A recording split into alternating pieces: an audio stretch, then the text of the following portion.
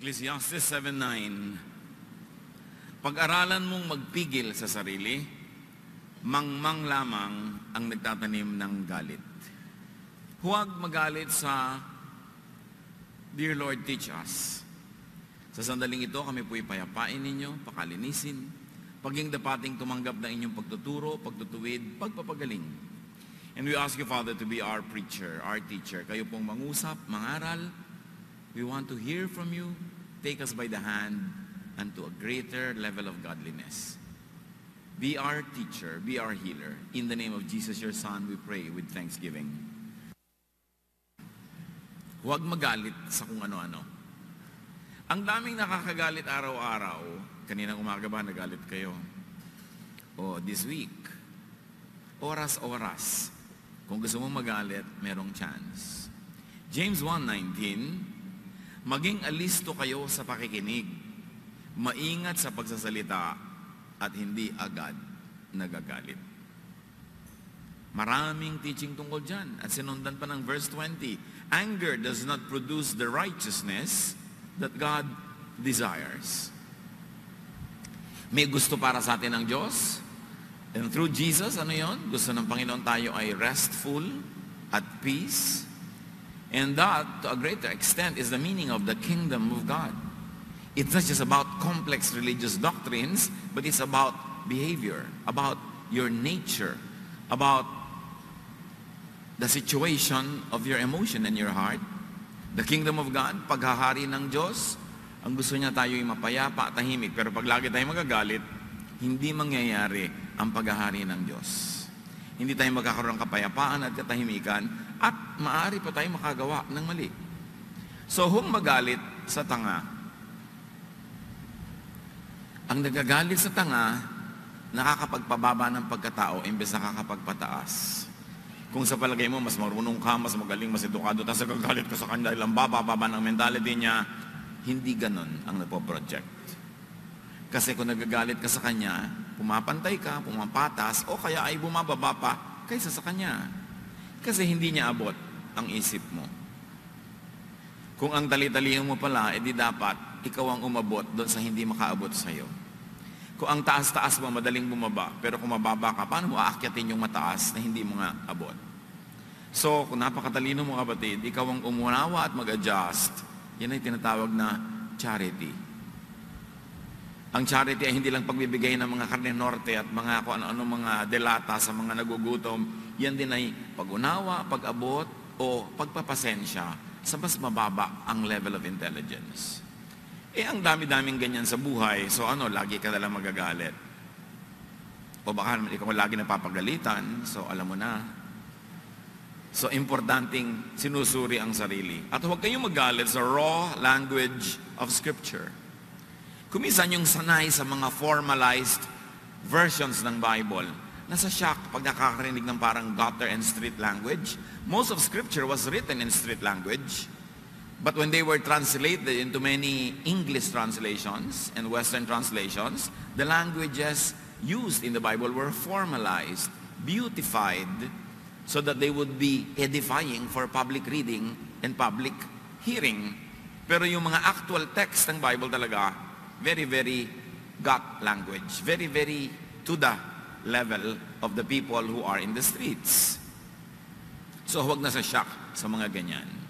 So sa mga ganitong people who lack the necessary enlightenment, ganyan ang tawag ng mga formalized version siyempre. Huwag magalit at pumatol. Proverbs 23 verse 9, ingatan mo ang iyong dila sa harap ng mga mangmang. Hindi nila mauunawaan kahit gaano kaganda ang sabihin mo. Sayang. Lalo pag nagalit ka, lalong sayang ang energy. At si Jesus mismo, sabi niya sa Matthew 7:6, huwag ninyong ibigay sa mga aso ang banal na bagay. Baka pagkatapos ay kayo pa ang balingan at sakmalin nila. Huwag ninyong ihagi sa baboy ang inyong mga perlas, sapagkat yuyurakan lamang nila ang mga yon. So anong tinutukoy din ni Jesus dito? Noble, sublime, high ideas. Especially ideas about God and about godliness, hindi kayang maintindihan ng mga mangmang. So sabi niya, huwag kayong maghanap ng away Huwag niyong pilit na ibigay ang mga bagay na ito sa mga aso at mga baboy. Of course, those animals, according to ancient values of Israel, were considered unclean. Now, we have a different attitude about, for instance, dogs. Pero nung araw, pag sabing dogs, ibig sabihin, incapable of anything sublime or noble. Hindi nila abot or appreciated ang sagrado at mahalaga, ang mataas, ang matalino. So, iwasan o pagtiyagaan mo ang mga tanga. 2 Timothy 2:23, iwasan mo ang mga hangal. Iba lang ang gamit ng Tagalog, yun din yun eh. At walang kabuluhang pakikipagtalo sapagkat alam mo namang mauuwi lamang yan sa pag-aaway. Lalo ngayon sa internet, ang dali-dali makipag-away. Given the benefit of physical distance and sometimes facelessness, people could really bring out the worst in them at nakikipag-away-away. Pero huwag payagang saktan ka o patayin ka ng hangal. Merong mga tao makikipag-away sila halimbawa sa sukli na halagang piso o 50 centimos because of principle. Pero sinaksak naman siya o patay na siya because of principle. Makikipag-away ka sa mga taong don't have anything much to lose. Makikipagtalo ka sa mga tao na walang gaanong pangunawa, wala nang kinakatakutan dahil wala namang mawawala sa kanila, dahil walang-wala sila. Di lugi ka. So pinipili ang pakikipagbigyan ng oras, panahon, lalo pagtatalo. Proverbs 14:7, iwasan mong makisama sa mga taong mangmang. If the Bible sounds snobbish, well, I won't apologize for the Bible. Yun talaga ang turo. Iwasan mo. Kung hindi kayo pareho ng pag-iisip at sa tingin mo yung tali-talino mo, away lang ang uuwian, iwasan mo na lang. Kasi alam mo, mabago mo siya dahil sa 3 paragraphs na sinabi mo ngayon, baka mapasama ka pa at pati siya. Proverbs 14:29, ang hinahon ay nagpapakilala ng kaunawaan. Ang nakakaunawa, ang marunong, ang wise, mahinahon. Baligtarin mo yon, ang galit, nagpapakita ng kamangmangan. So kahit ang dami-dami mong degrees, pinag-aralan, ang taas-taas, pero ang dali mong magalit, mangmang ka. According to Proverbs 14:29. Bakit ka mangmang? Ang dami mo lang information na alam, pero hindi mo alam i-apply. Ginagamit mo sa pagkakataong mapapaaway ka, mapapasama ka. Ito, mangmang ka rin. Even though you are well-informed, you are not wise. So the wise will hold their tongue, the wise will hold their temper, so that they will not get into trouble. Mas matalino, mas hindi magagalitin. Yung iba kasi pag matalino, pag edukado, pag marami ng alam, akala nila entitled na silang laging magalit kasi sila yung marunong eh. Therefore, they have the entitlement. No, baligtad. Mas matalino, mas hindi magagalitin. So, sobra ka na pag naggalit mo pa talaga ang tunay na matalino. Yung tunay na mabait, tunay na mabuti, tunay na matalino, nagalit mo pa rin, sobra ka nang nakakagalit nun. Dapat ka na rin mag-isip-isip. So, huwag magalit. Iwasan magalit. Huwag magalit sa may ibang talino. Hindi lang naman ikaw yung matalino eh. At hindi ko mukha-mukha mo ay mangmang na. Matalino rin, pero may ibang uri ng katalinuhan. Merong iba, kakaiba ang pag-iisip. Iba, kakaiba ang paniniwala o paninindigan. Hindi ibig sabihin mangmang na yon. Iba lang sa'yo. Acts 17:18 and 21. Nakipagtalo kay Pablo ang ilang mga pilosopong Greeks na mga Epicurean at Stoic, mga mahilig mag-usap, magtalo-talo, magdebate-debate ang mga ito mo. Ano ba ang sinasabi sa atin ng nagmamarunong na yan, na si Paul? Sabi ng ilan. Sabi naman ng iba, nangangaral yata tungkol sa ibang mga Diyos. Sapagkat walang ginagawa ang mga taga-Atenas at mga dayuhang naninirahan doon, kundi ang mag-usap-usap at makinig tungkol sa mga bagong turo. Sa Athens, mayroong isang lugar na pinagtitipon-tipunan ng mga taong ang laging gusto, anong bagong balita, anong bagong ideya, may bago bang philosophy, may bago bang ganito at ganyan. Pinag-uusap-usapan nila, they toss the ball around, they discuss, and sometimes they argue. At sila ngayon ay nag-uusap-usap tungkol sa itinuturo ni Paul. Napaka-importante niyan. Na kung may ibang turo, huwag ka magalit agad. May ibang paniniwala, huwag ka magalit agad. Kaya wala sa lugar yung mga taong mga relihiyoso, tapos nag-aaway-away sila. Ang kanilang sinasabi, pinipilit nilang hanapin ng Diyos, ang katotohanan. Pero on the ground, nagbabakbakan sila. It disqualifies you from finding God. Kasi yung pamamaraan na naninira, nagsisiraan, nag-aaway-away, nagbabangayan, malayong-malayo niyan na makita ang Diyos. Na makilala ang kapayapaan, katahimikan, pag-ibig ng Diyos. Tulad din ng iba-ibang political beliefs and philosophies, iba-iba ang political party at mga ibinoto, grabeng magbangayan, lalo sa internet. Mga kapatid, sino man ang ibinoto nyo, matagal nang natapos ang eleksyon. Yung nanalo, siya na yung leader nating lahat, kahit binoto mo siya o hindi. Ganun sa democracy. Maghabol ka na lang uli sa susunod na eleksyon. Pero pag may nakaupo na, yun ang leader ng buong bayan. Ba't kayo magbabangay-bangayan? Wala kayong mapapalitan. Walang magagawa. Sa democracy, pag panalo sa malinis na botohan at malinis na bilangan, yun ang leader ng lahat. Huwag mag-away-away. See you next election. Dapat ganon.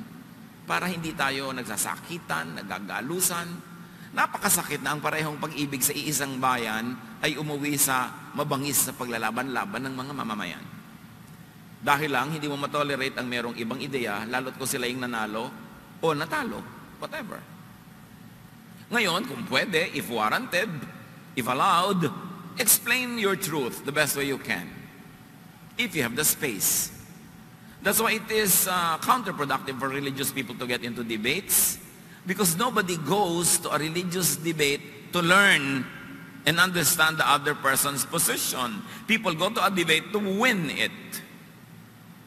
And if people go there to win, they will never listen to you. They are busy thinking of what to say next while you are trying to explain your point. So we never go to religious debates.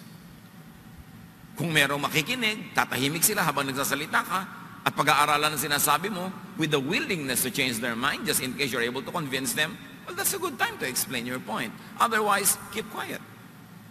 Acts 17:22-23, tumayo si Pablo sa harap ng kapulungan ng Areopagus at nagsalita.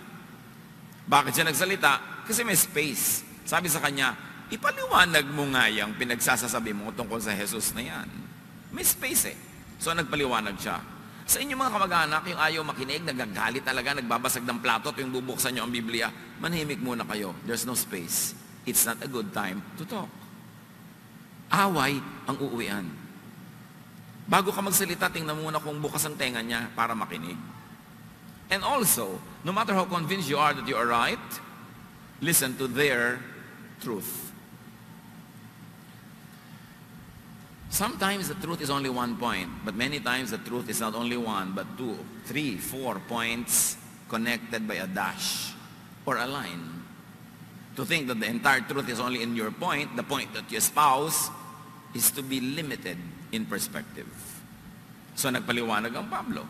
Acts 17:19-20, siya isinama nila at iniharap sa kapulungan ng Areopagus at tinanong, maaari bang malaman namin kung ano itong bagong aral na itinuturo mo? Bago sa aming pandiligan sinasabi mo, kaya nais naming malaman ang kahulugan nito. Dapat, ganda ng pananaw natin pag may ibang ideya. Ano yan? Paki-explain, hindi yung galit ka agad, dudurugin mo agad, gusto mo agad manalo ka. Magagalit sila, walang kakauwian ng usapan. Ganyan din kumisa na mag-asawang nagtatalo, ang magulang at anak.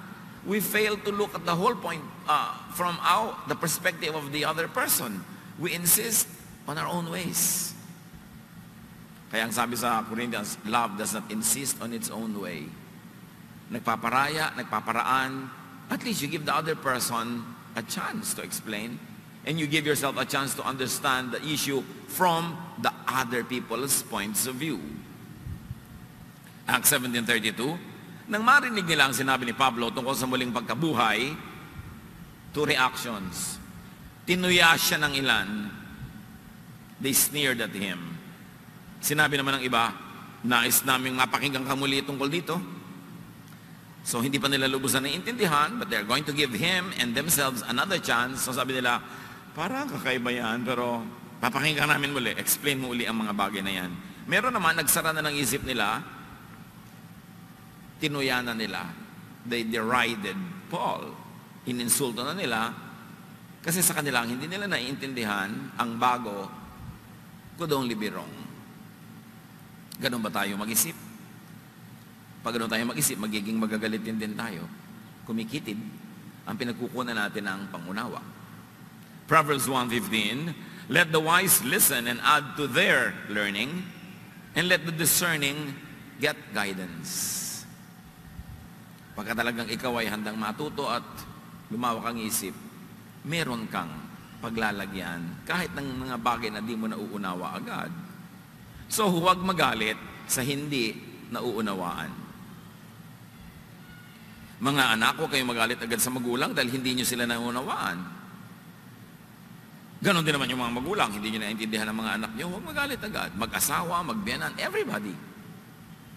John 6:60-61, nung nagturo si Jesus ng isang mabigat na turo na hindi madaling maintindihan, narinig ito ng kanyang mga alagad at marami sa kanila ang nagsabi, mabigat na pananalita ito, sino ang makakatanggap nito? Sino daw edi yung tatahimik, makikinig at magninilay-nilay? Pero hindi naman ganoon ang kanilang ginawa. Kahit walang nagsasabi kay Jesus, alam niya na nagbubulong-bulungan ng kanyang mga alagad tungkol dito. Kaya sinabi niya, dahil ba rito sa sinabi ko na difficult teaching, tatalikuran na ninyo ako? Hindi pa ba sapat ang lahat ng ginawa ko para maniwala kayo? May isang sinabi lang ako na hindi nyo maintindihan, tatalikuran nyo na ako? May salita versus may gawa? Wala pa ba kayong pwedeng ibang panghawakan para manatili kayong kasama ko? May nasabi lang ako na na-offend ang inyong intelligence kasi hindi nyo maintindihan. You will desert me. Ang hindi naiintindihan ay unawain. O tanggapin na lang as is. Lalo't kung ang pinagmumulan ng hindi mo maintindihan ay napatunayan na tama siya, na siya ay matapat, siya ay mapagmahal, maniwala ka na lang. Mga anak, hindi niyo naiintindihan kung minsan ang point ng parents niyo, bakit kayo pinapauwi na maaga, bakit hindi kayo pinayagan sa swimming, bakit kayo ganito at ganoon, bakit ayaw ng nanay niyo sa inyong boyfriend. Minsan hindi niyo sila naiintindihan. Pero alang-alang, sa lifelong proof nila na mahal kayo, inalagaan kayo, kayo ay pinakain, ipinagtanggol, doon yun na lang ang panghawakan niyo, doon kayo kumuha ng paniniwala para patuloy kayong maging matapat laban doon sa ideya na hindi nyo lang maintindihan. Because many parents, of course, have already proven beyond doubt how much they really are interested in the welfare of their children. So for everything else that they have proven through good deeds, through love, through practical family management, maniwala na kayo doon para sa mga hindi nyo maintindihan ngayon. Ganun din kahit sa mga corporate setting. Minsan di mo naintindihan yung policy ng kumpanya, pero ang tagal na niyan, very fruitful na kumpanya, so alam na niya yung ginagawa niya. Alang-alang doon, maniwala ka at huwag kang makipag-away. Alang-alang sa nagtuturo, kahit yung sinasabi, hindi mo malulon agad. Dahil sa turo ni Jesus, na mahirap maintindihan, na sinabi lang naman niya, I am the bread of life that falls from heaven, compared to the bread of Moses that falls only from the clouds. John 6:66-69, mula nooy marami sa kanya mga alagad ang tumalikod at hindi na sumama sa kanya. Tinanong ni Jesus ang 12, at kayo, gusto rin ba ninyong umalis? Nagalit din ba kayo dahil hindi nyo lang naintindihan ang sinasabi ko? Sumagot si Simon Pedro, Panginoon, kanino pa po kami pupunta? Nasa inyo ang mga salitang nagbibigay ng buhay na walang hanggan. Naniniwala kami at natitiyak namin na kayo nga ang banal na mula sa Diyos. Hindi man naiintindihan ang sentence nyo tungkol sa bread from heaven, pero naiintindihan namin ang napakarami nyo ng ginawa at marami nyo pang ibang sentences na naiintindihan naman namin. So alang-alang doon, we are staying. Hindi nila pinairal yung init ng ulo, yung bugso ng damdamin. Sayang, no? Ang dami nag-walk out kay Jesus dahil doon. Kuminsan, ang mga teacher hindi makapagbigay ng difficult lesson. Hindi makapagbigay ng mas mataas na antas ng teaching kasi yung tinuturuan magwa-walk out. Kasi yung tinuturuan, hindi tatanggapin. Kahit na 1,000 taon nang nagtuturo yung teacher na yun, ang dami-dami na niyang naibigay na dugo, pawis, buhay sa tinuturuan, may kaprasong doktrina na hindi nagustuhan nung nakinig, layas agad. Nangyari yan kay Jesus. Pinapairal ang bugso ng damdamin. So, coexist with those who think differently. Coexist with those who are different. Iba-iba talaga ang tao. God is not a God of sameness, but God of variety. In fact, benefit from those who think differently, benefit from those who are different. Mas may mapapala kayo at mahihita sa kakaiba kaysa sa kamukha nyo. Kasi yung kamukha nyo is only a duplication of yourself. So what new thing will come to your life? Pero yung different thinking, different personality can enrich you. Matthew 10:14. At kung ayaw kayong tanggapin, sabi ni Jesus sa kanyang mga alagad, o pakinggan sa isang tahanan o bayan, umalis kayo roon at ipagpag ninyo ang alikabok sa inyong mga paa. Anong itinuturo ni Jesus? Ayaw nila, di wag. Umalis kayo, huwag niyong ipilit. Huwag kayong makipag-away, huwag kayong makipagtalo. Ayaw nila, di wag. Ipagpag niyo na lang ang alikabok. Ibig sabihin lang, leave them behind. Move on. Yung iba naman, ang interpretation nila sa ipagpagang alikabok, isumpa nyo ang bayan na yan, umulan ng asupre, kainin sila ng lupa, putukan ng bulkan, magkaroon sila ng salot, dahil hindi sila nakinig. Kaya maraming mga nagsishare ng gospel, pag hindi pinakinggan, nagbibigay pa ng sumpa doon sa hindi nakinig, kasi daw ipagpagang alikabok. Ano bang ibig sabihin ng ipagpagang alikabok? Pagpapasok ka ng bahay, ipapagpag mo yung alikabok, para huwag mo nang madali ang alikabok sa loob ng bahay. Wala namang sumpaan doon. Kaya lang sabi ni Jesus, pagdating ng panahon, mas masahol pa sa nangyari sa mga ibang mga bayan ang mangyayari sa kanila. Hindi dahil isusumpa nyo sila, kundi dahil hindi nila tinanggap yung katotohanan. Therefore, may natural and automatic result yun sa buhay nila. But you will not have to be an agent in bringing that about. Sabi lang niya, move on. So, ayaw nila, di wag. Ba't ka magagalit? Kaya marami kumisan ng mga Bible-bearing, Bible-believing, born-again Christians, lagi napapaaway. Kasi pag tinanggihan, nagagalit. Nakikipag-away. At pag napiko na, bahala kayo, you will go to hell. So, walang inabot na maganda ang gawain. Huwag magalit sa mga likas or born that way ng tao. Ang tao may likas. Meron siyang behavior na learned only. It can be unlearned. Merong conditioned only, it can be reconditioned, pero meron talagang inborn na kahit mo siya anong gawin, hindi yun may iba, huwag ka magalit doon kasi walang mapapala ang iyong galit. Isang example, Matthew 19:11-12. Sumagot si Jesus, hindi lahat ay kayang tumanggap ng aral na ito, ngunit hindi sila lamang na pinagkalooban ng Diyos. Sapagkat may iba-ibang dahilan kung bakit may mga lalaking hindi nakakapag-asawa. Ang pinag-uusapan nila, mga lalaking hindi nakakapag-asawa. Sinasabi niya ba, ay, dapat mag-asawa, ay, dapat pa. Pero sabi nila, may mga iba-ibang dahilan. At verse 12, sabi niya, there are eunuchs who were born that way. There's nothing you can do to make them get married. They were born not to get married. And there are eunuchs who have been made eunuchs by others. Conditioning lang, so they can be reconditioned. Yun, pwede mong kausapin yun. And there are those who choose to live like eunuchs for the sake of the kingdom of heaven. So you can convince them so that they will choose otherwise. The one who can accept this should accept this. Sinasabi ni Jesus, ang likas ng tao nakikita mo, may 3 pinanggagalingan. Pag born that way, wala kang magagawa tungkol doon. Ngayon, kung nasanay lang, naturuan, pwede mong turuan ng iba. And given time, pwedeng maiba. At yung iba naman, ganyan lang sila kasi choice nila. The moment nagpalit sila ng choice, kung makonvince yung magpalit ng choice, pwede nilang palitan. Pero hindi lahat pwedeng magpalit, hindi lahat pwedeng i-reprogram. Merong born that way. From the mouth of Jesus. So mga magulang, magagalit kayo sa anak nyo because they were born that way. Mga kapatid, magagalit sa kapatid, sa kaibigan. Walang mararating ang ganong galit. Maghiwa-hiwalay lang, masisira ang mga relasyon. Huwag magalit. Huwag makipagtunggali sa inborn nature mo o ng kapwa. Meron naman tao sa sarili niya galit Kasi na-convince siya na mali siya, dapat niyang baguhin ang sarili niya, hindi niya mabago-bago kahit anong gawin niya. So nagpapakamatay na lang. O nagagalit na lang sa mundo, umiiwas na lang, nag-iisa na lang. Dahil lang, hindi siya naturuan that there are eunuchs who were made eunuchs by others, then you can be unmade. There are those who choose, then you can make another choice. But there are those who are simply born that way. At pag natanggap mo yun, tatahimik ang iyong loob tungkol sa iyong sarili o sa iba. sa kapwa.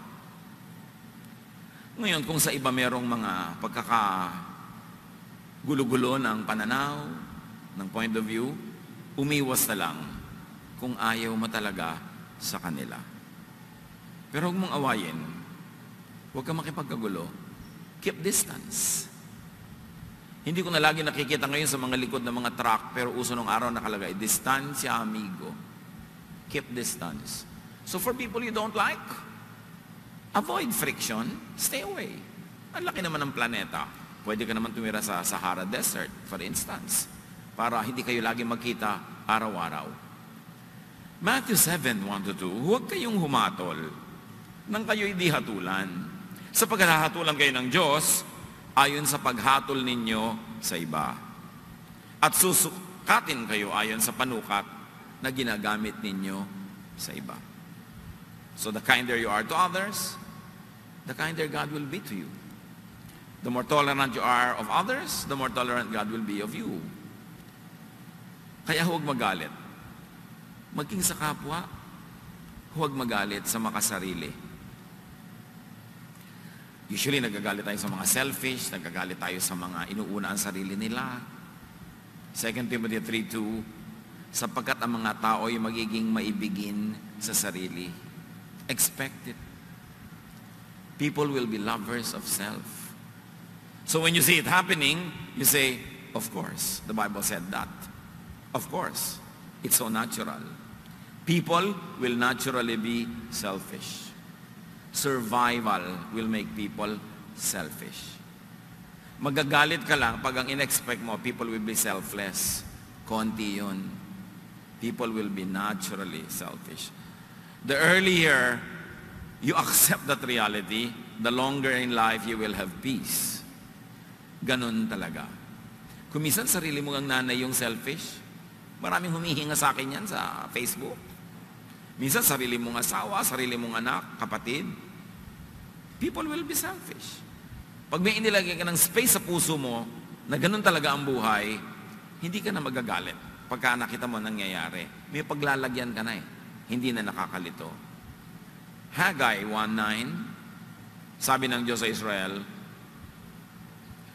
umaasa kayo nga ani ng masagana, ngunit kayo'y nabigo. At ang kakaunting ani na iniwi ninyo sa akin, ay akin pang isinambulat. Ginawa ko yan sa inyo sapagkat abalang-abala kayo sa pagpapaganda ng inyong mga bahay, samantalang ang templo na aking tahanan ay pinababayaan yung wasak. So sabi ng Diyos, ang selfish nyo, ang gaganda ng mga bahay nyo, ang ayos ng buhay nyo, tapos itong temple pinapabayaan nyo, kaya hindi ko kayo pinapaani ng marami. At kahit na yung konting inaani nyo, na aaksaya, nasasayang, nababaliwala rin. Bakit? Kasi sobra kayong selfish. You should learn from that. So God has a very, very clear grasp of human selfishness. Tayo, pag nakikita natin nangyayari sa iba, maging sa ating sarili, natural yan. Huwag ka na makipag-away dun sa iba. Umiwas ka na lang, mag-ingat ka na lang, para huwag ka malamangan kung ayaw mong palamang. Unawain mo hanggang maunawa mo, at yung sarili mo ang iyong pigilin, baguhin, kasi meron kang control sa iyong sarili. Matthew 10:16, kaya't maging matalino kayong gaya ng ahas. Kasi hindi naman sinasabi niyang patayin mo lahat ng ahas o patayin mo lahat ng matalino. Maging matalino kayo. Be wise as serpents. People will be selfish.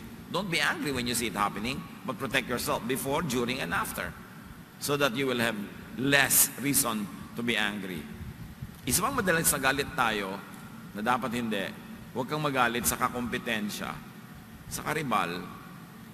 Natural, people will always want to get what they want, what they need in life. Nakikita mo kasi yung mga lalaking iisang babaeng nililigawan, nagsasaksakan, nagbabarilan. Normal lang yun. Bakit hindi na lang present your case to the girl in the best way possible and let her choose? Parang election lang yan.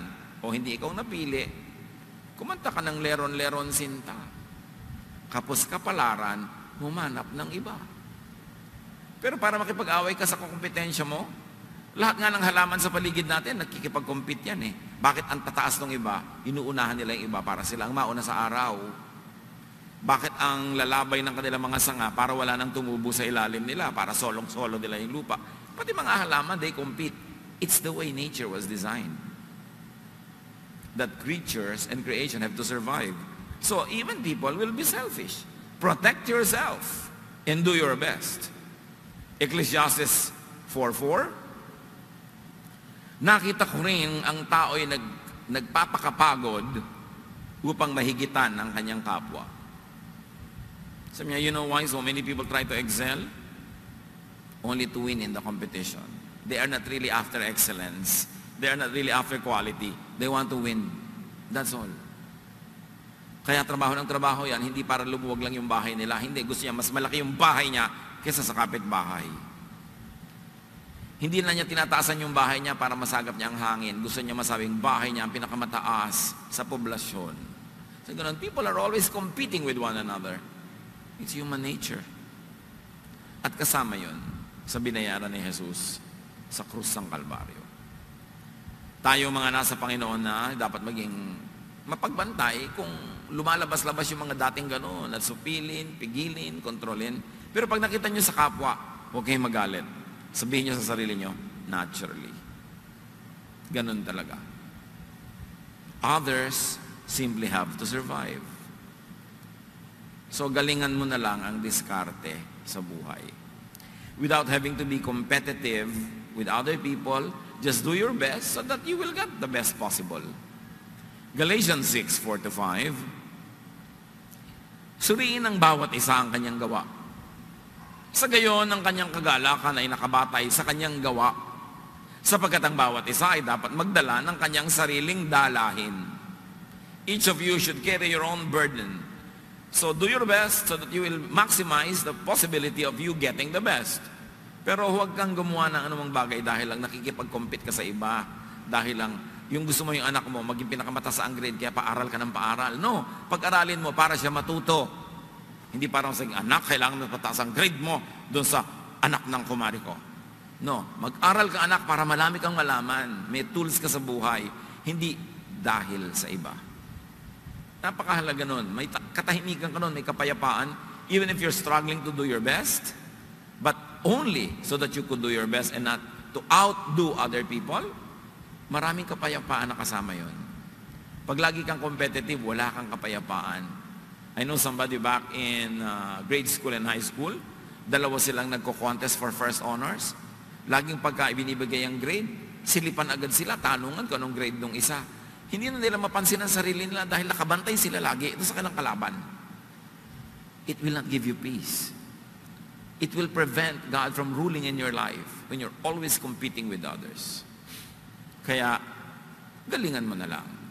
Sabi sa Ecclesiastes 11:1-2, hindi mo alam kung aling negosyo ang magtatagumpay, aling investment ang kikita. Ship your grain across the sea. After many days, you may receive a return. Invest in 7 ventures. Yes, even in 8. You do not know what disaster may come upon the land. So don't put all of your eggs in one basket. Damihan mo ang investment mo, iba-iba. Meron kang konting diversity para kung hindi kumita yung kabila, may kumikita ang kabila. But don't diversify too much because you spread yourself too thinly. Then you maximize the possibility of you succeeding. Pero huwag kang magalit dun sa iba. Ang bantayan mo yung sarili mo, pahusayin mo ang sarili mo. Lalong-lalo, huwag magalit sa panahon, sa weather, o sa klima na hindi ayon sa iyong kagustuhan. Mangyayari't mangyayari yan, huwag mong labanan. Ecclesiastes 9:11, time and chance happen to them all. May panahon ng lahat ng bagay. Kaya kung tag-araw, di tag-araw, tumigil ka ng karereklamo kasi tag-araw. Kung malamig, di malamig, enjoy the season. May mga panahon na may karamdaman ka, nag-iisa ka lang, enjoy it. Meron ding enjoyment yon. Hindi reklamo ka ng reklamo na hindi mo nagagawa ang hindi mo nagagawa. Appreciate what can be appreciated at the moment so that you will not be angry with the time. Sumabay, makiayon na lang sa kung ano man ang mayroon. Panahon na meron, meron. Panahon na wala, wala. Panahon na masaya, magsaya. Panahon na malungkot, di malungkot ka. Kasi may iba rin yan dahil gumugulong ang panahon. 2 Timothy 4:2, be prepared in season and out of season. Well, to explain the truth or to do anything that you need to do. Huwag din magagalit sa tinatawag na aksidente o sakuna.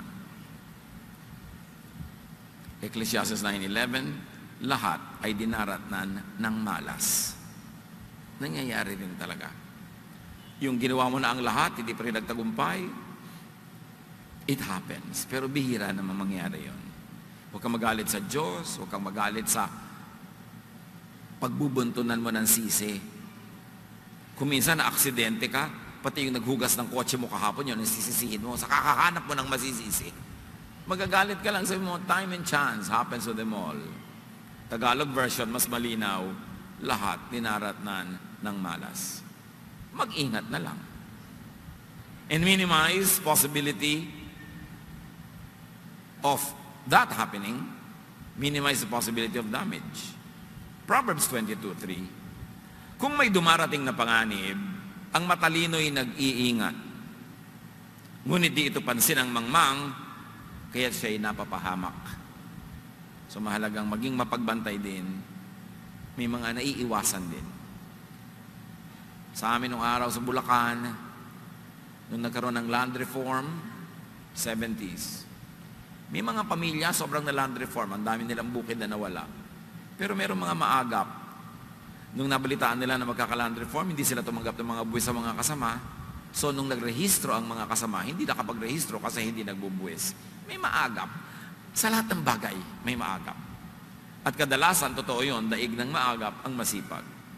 So para, huwag kang magalit sa sitwasyon, huwag kang magalit sa gobyerno, gawin mo ang magagawa mo para maiprotect mo ang sarili mo kung ano man yung proteksyon na kailangan mo.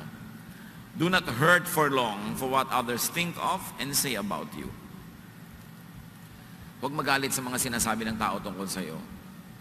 Lalo nga, pinag-uusapan natin, mga iniisip ng tao sa iyo, sinasabi, lalo ngayon sa internet, ang daling masaktan pag binasa mo mga sinasabi nila. So bakit mo babasahin? Bakit may follow? Bakit ka magpo-post na nakakita ng mga taong magagalit sa iyo, gumawa ka na lang maliit na grupo, yung makakampi mo, doon ka na lang mag-post para wala kang kaaway. Para tahimik ang iyong buhay. Kasi ang dali-dali ngayong magalit. At pag nakikita mo, kung pwede lang talagang lumabas doon sa screen yung mga nag-aaway-away sa internet, talagang daig pa nila yung mga nag-aaway-away sa city jail. No? Samantalang mga ideya lang yun, pinagpapalit-palitan. What matters is what God and your own conscience tells you. Yun talaga ang mahalaga. Huwag magalit sa iniisip na iba tungkol sa iyo. Yung maraming bashers. Sino kaya dito may mga bashers? So, ano pong gagawin ko dito sa mga bashers? Aba, bilangin mo. Kasi ang mga bashers, fans mo yan. Fans? Fans mo yan kasi sinusundan-sundan ka. Lahat ng sinasabi mo, tumatalab sa kanila. Negative fans lang nga. Pero fans. Ituring mo silang fans para hindi ka magalit. Kasi pagka ibang inisip mo, magagalit ka. Meron ko lang tatanda ang isang reading, a very short verse from high school reading.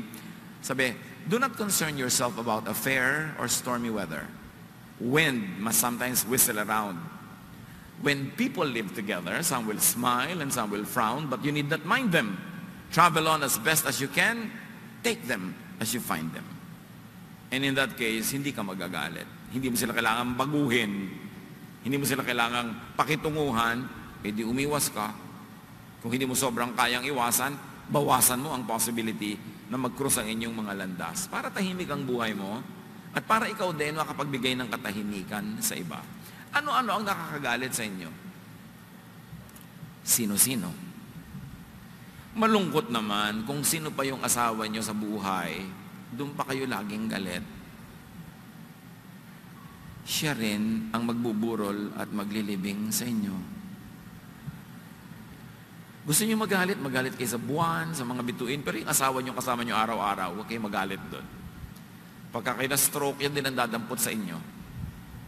Pagka kayo na ospital, yan din ang magsusubo sa inyo. So, iwasan magalit sa mga taong makakasama natin talaga buong buhay. Madalas nga yung best manners natin naka-reserve sa strangers and the worst manners na ibinibigay sa kasama, sa kaibigan, sa mga katrabaho, baligtad. Ang buhay, ang kapaligiran natin parang swimming pool. Doon kayo lalangoy-langoy, doon kayo sisisid-sisid, relax. Alisan nyo ng lason. Kasi kayo din ang malalason doon. Alisin nyo yung mga galit, away-away, lalo sa bahay. Kasi yan ang bahay nyo. Susunod, workplace or school. Kasi doon kayo lagi nandun. Huwag yung inaaway nyo yung kasama o yung makakasama sa buhay. Dahil hindi yun wise. What angers you? What can we learn from Scripture how to handle that kind of anger? Dear Lord, teach us to have very practical applications of these wonderful nuggets of wisdom from your word. Turuan niyo po kami, Panginoon, na gawing totoo sa pang-araw-araw na buhay yung mga matataas na karunungan na nasa Biblia. At nang sa ganun, ang maging bunga, kami ay pagharian niyo, that we become your kingdom here on earth. That you are the ruler, and the effect of your rule in our lives is rest, peace, serenity, and love. Turuan mo kami, Lord, to operationalize all this in daily life. Pagbulay-bulayan natin sumandali sa katahimikan at pagpalain tayo ng Panginoon.